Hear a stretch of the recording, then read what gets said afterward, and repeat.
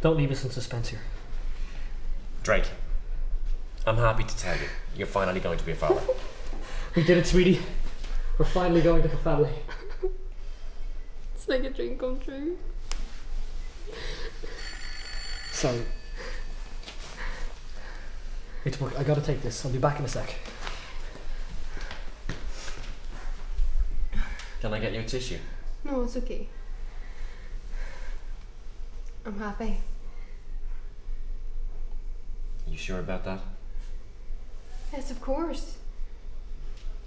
I have a husband who loves me and now a baby on the way. But you don't really love him, Victoria, do you? Of course I do. I didn't even ask that. Then what about that night, Victoria? Tell me it meant nothing.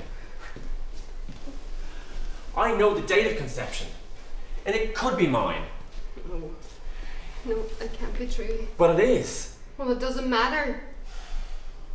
Drake is raising this baby, it's ours. He'll love it like it's his own because he's never going to find out. Not if I tell him. He wouldn't. How could you do that to your own brother? Because I always get what I want. Drake. How could you? Drake, How could you? It was a mistake, it meant nothing. Nothing. No. Nothing!